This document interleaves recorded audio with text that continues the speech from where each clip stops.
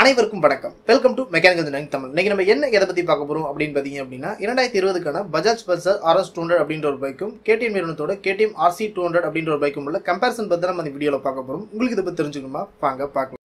அதுக்கு முன்னாடி நீங்க இன்னும் நம்ம சேனல் சப்ஸ்கிரைப் பண்ணலனா அந்த ரெட் கலர் பட்டனை பிரஸ் பண்ணி சப்ஸ்கிரைப் பண்ணிக்கங்க.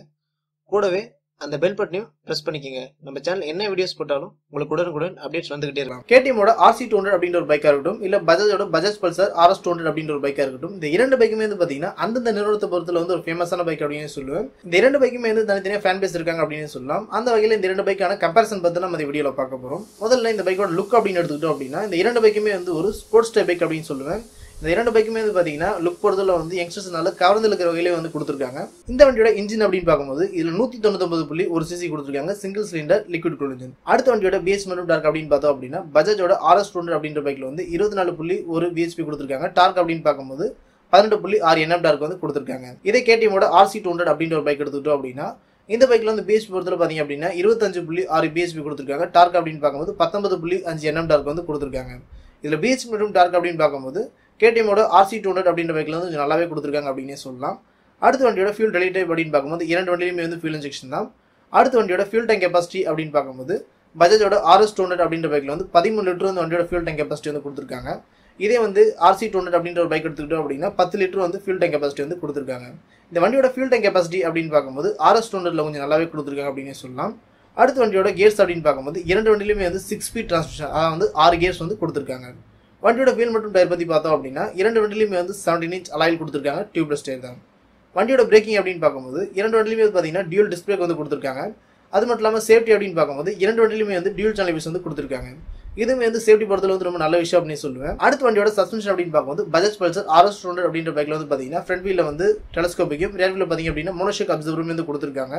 இதே RC 200 அப்படின்ற ஒரு பைக் எடுத்துக்கிட்டோம் அப்படின்னா இந்த பைக்ல வந்து ஃப்ரண்ட் வீல்ல வந்து அப்சைட் டவுன் டெலஸ்கோபிக்கும் ரியர் வீல்ல பாத்தீங்க அப்படின்னா மோனோஷாக் அப்சர்வருமே வந்து கொடுத்துருக்காங்க. இல்ல சஸ்பென்ஷன் பொறுத்தல வந்து RS 200 கம்பேர் பண்ணும்போது RC 200 அப்படின்ற பைக்ல வந்து நல்லாவே கொடுத்துருக்காங்க அப்படின்னு சொல்லுவேன்.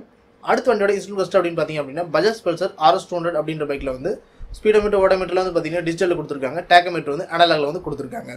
இதே KTM ஓட RC 200 அப்படின்ற ஒரு பைக் எடுத்துக்கிட்டோம் அப்படின்னா இதுல வந்து பாத்தீங்கன்னா ஃபுல்லி டிஜிட்டல் இன்ஸ்ட்ருமெண்ட் வந்து கொடுத்துருக்காங்க. அடுத்த வண்டியோட ஹெட்லைட் மற்றும் டெய்ல் அப்படின்னு பார்த்தோம் அப்படின்னா ஹெட்லைட் பொறுத்தல வந்து இரண்டு பைக்லயும் வந்து ப்ரொஃபஷனல் இல்லாம வந்து கொடுத்துருக்காங்க. டெய்ல் அப்படின்னு பாத்தீங்க அப்படின்னா எலிட் லைட் வந்து கொடுத்துருக்காங்க. அடுத்த வண்டியோட டாப் ஸ்பீட் அப்படின்னு பார்க்கும்போது இரண்டு வண்டியிலுமே வந்து பாத்தீங்கன்னா 150 km/h வரையுமே நம்ம டாப் ஸ்பீட் வந்து எதிர்பார்க்கலாம். அடுத்த வண்டியோட மைலேஜ் அப்படின்னு பாத்தீங்க அப்படின்னா பஜாஜ் பல்சர் RS 200 அப்படின்ற பைக்ல வந்து 35 40 km/h வரையுமே நம்ம மைலேஜ் எதிர்பார்க்கலாம். இதே வந்து KTM ஓட RC 200 அப்படின்ற ஒரு பைக் எடுத்துக்கிட்டோம் அப்படின்னா ஒரு 35 km/h வரையுமே நம்ம மைலேஜ் நம்ம எதிர்பார்க்கலாம். அந்த வகையில் மைலேஜ் அப்படின்னு கம்பேர் பண்ணோம் அப்படின்னாலும் RC 200 அப்படின்ற பைக்கை கம்பேர் பண்ணும்போது RS 200 வந்து கொஞ்சம் நல்லாவே கொடுத்துருக்காங்க. அடுத்த வண்டியோட விலை என்ன அப்படின்னு பார்த்தோம் அப்படின்னா பஜாஜ் பல்சர் RS 200 அப்படின்ற பைக்கோட விலை வந்து சென்னையோட ஆன் ரோட் பிரைஸ்க்கு 1,80,000 பார்த்தீங்கன்னா வண்டியோட விலை வந்து வருது. இதே KTM நிறுவனத்தோட RC 200 அப்படின்ற பைக் எடுத்துக்கிட்டோம் அப்படின்னா சென்னையோட ஆன் ரோட் பிரைஸ்க்கு வந்து 7,25,000 பார்த்தீங்கன்னா வண்டியோட விலை வந்து வருது.